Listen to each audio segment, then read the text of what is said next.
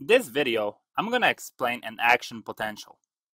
An action potential, or a nerve impulse, causes a movement of ions across the cell membrane of a neuron, similar to a ripple passing along the surface of a pond. The cell membrane of a neuron contains thousands of tiny molecules known as channels.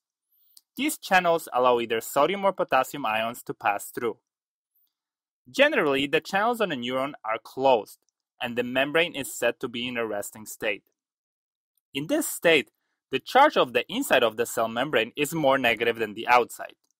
And if you could imagine sticking microelectrode connected to a voltmeter inside this membrane, the reading would show about negative 70 millivolt, meaning that the inside of the neuron is about 70 millivolt less than the outside.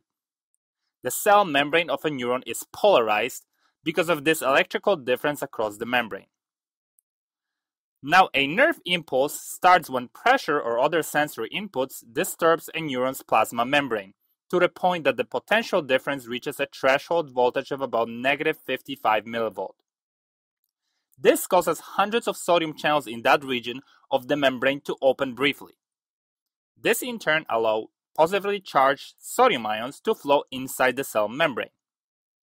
Now the inside of the membrane temporarily becomes more positive than the outside, which in turn causes the voltage to rise. This is called depolarized state. The membrane is now depolarized because the net charge inside the axon changed from negative to positive as sodium ions entered in. As the impulse passes, the potassium channels begin to open, allowing positively charged potassium ions to flow out, which causes inside of the axon to resume a net negative charge. At this point, the voltage would fall. The membrane is now said to be repolarized because again, it's negatively charged on the inside and positively charged on the outside. Now, this depolarization and repolarization of a neuron membrane is called an action potential. Action potential is just another name for a nerve impulse.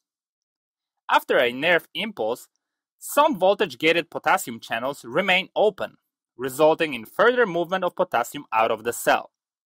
As the voltage falls below the reading of the resting state, the membrane is said to be hyperpolarized because it's even more negative than at the beginning. At this stage, neuron is unable to conduct a nerve impulse and it's said to be in the refractory period. The refractory period is a very short period during which the sodium-potassium pump continues to return sodium ions to the outside and potassium ions to the inside of the axon, thus returning the neuron to resting potential. So in summary, an action potential is just a wave of depolarization and repolarization. It's not an electric current. It's just a series of voltage-gated ions channels opened and closed. Thank you for watching. Make sure you subscribe, and hopefully I made it wicked easy to understand.